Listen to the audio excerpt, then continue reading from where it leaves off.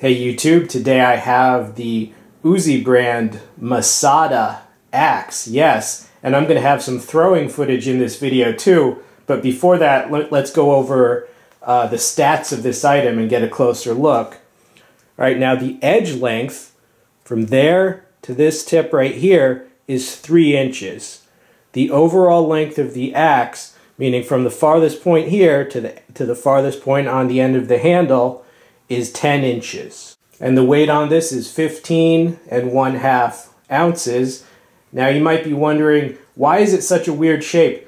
Some of you know this because some of you are probably throwers.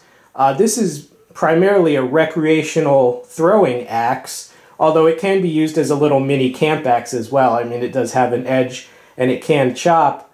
But the reason this is shaped this way, basically this angular design gives more points that it can stick to a wooden throwing target. And the curve of that handle is very ergonomic when using this as a recreational thrower. Now it is stainless steel, has a black, probably looks like a Teflon coating to me, and it has G10 handle scales. And I can tell you, those handle scales are extremely durable, because today was the first day that I ever tried throwing this item. Okay, so obviously when I was first getting used to it, I missed a whole bunch of times, and those scales smashed into the target, and you can see they're beat up, but they're not cracked or anything. So those are very durable scales, and you see it is full tang construction as well. Okay, and a little closer look at this. You have a lanyard hole here, extended tang. All right, you see the grooves for some extra grip. It's pretty styling too. All right, and there's the funky head design and a back spike. And this part can stick too. I stuck that a couple times. Just point it there. And as you can see, yeah, this is well used, very durable. Heavy duty nylon belt sheath that this comes with, 3 button closures and the Uzi logo. And that's belt strap right there. All right, and deployment, you pull open these button closures and it comes out the bottom like so. So that's the sheath. All right, now I'm gonna roll in the throwing footage, but first of all, I wanna make clear I am in no way, I'm not really that good of a thrower. I haven't practiced throwing since before winter, okay? And I've never thrown this before today, so it did take some getting used to. Yeah, I did miss a bunch of times, especially in the beginning, okay? Now, I'm going to be showing, the successes, but I'm in no way trying to say that I never missed. Actually, I'll pretty much admit I missed quite often in the beginning. But the reason I'm showing you the successes is because that's going to help you. It doesn't help you to know how not to do it. If you're trying to learn, it's going to help you to see how the technique is properly done. But I have to say, the design of this is great because I missed a bunch when I first tried it, but within a very short amount of time, I actually started nailing it, more often than I missed.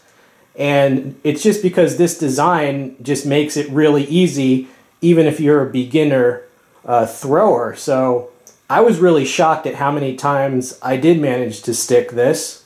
All right, so let's roll in the highlight reel, and then I'll come back with final thoughts on the Uzi Masada.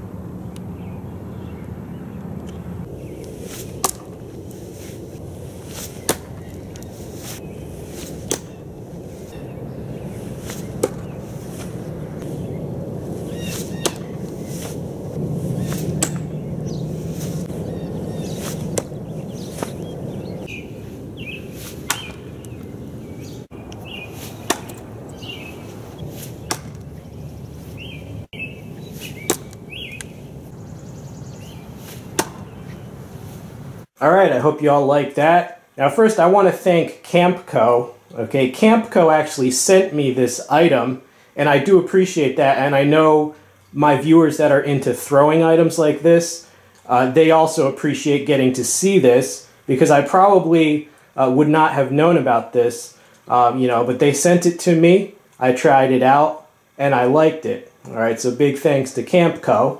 Now, my final thoughts on this. It's fun. I mean, it's addictive. If you've never tried throwing, it's addictive. Now, if you're a beginner, this is a really good design. It makes it easy. That curve of the handle, very ergonomic for throwing.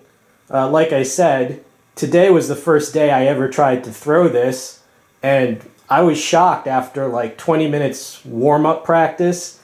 I was shocked how many times I was able to stick it. It has a nice weight to it, 15.5 ounces. A lot of these small throwing axes, they don't really have a lot of weight. Now all the angular construction, here, there,